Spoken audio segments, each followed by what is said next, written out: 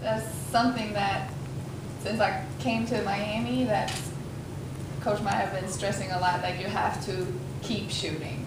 If you don't shoot, it's gonna be selfish. For me, it was my mentality before was kind of like, okay, I have an off night, I'm trying to do something else. But here, I think Coach Meier having so much confidence in me, and it gave me more confidence, and I'm not hesitating to shoot if I'm open.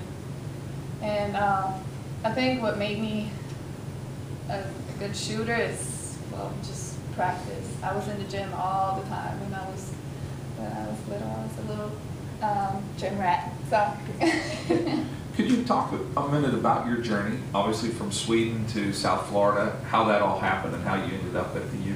Yeah, my friend went to University of Miami for 1 year, and she always talks so good about the university and everything around it, and just the pride of the university and all the tradition that they have and stuff. So I always wanted to go to college, and I thought that University of Miami might be the spot for me.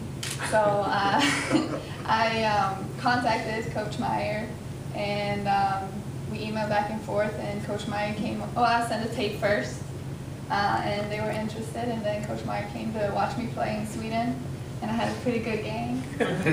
Yeah. Yeah, no, it's actually offered me a scholarship, and then I went on a visit, and I really liked it, so, yeah. Question back here. For the players, obviously Coach thinks very highly of the two of you, and I was just wondering how the dynamics played out, both prior to the injury of Morgan, at the time of that rehab, you were going through your rehab, that Stefanie had to step up, and now, how has that progressed and changed, and how's that dynamics taken on a new outlook for this upcoming season?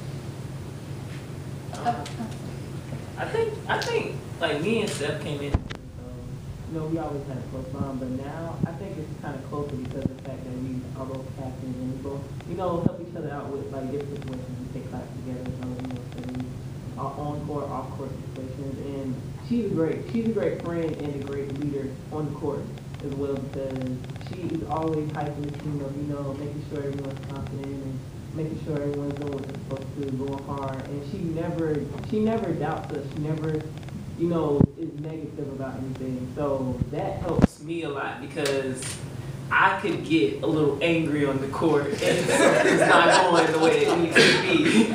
So I need that. You always need that, subtlety, and so I appreciate Steph for that.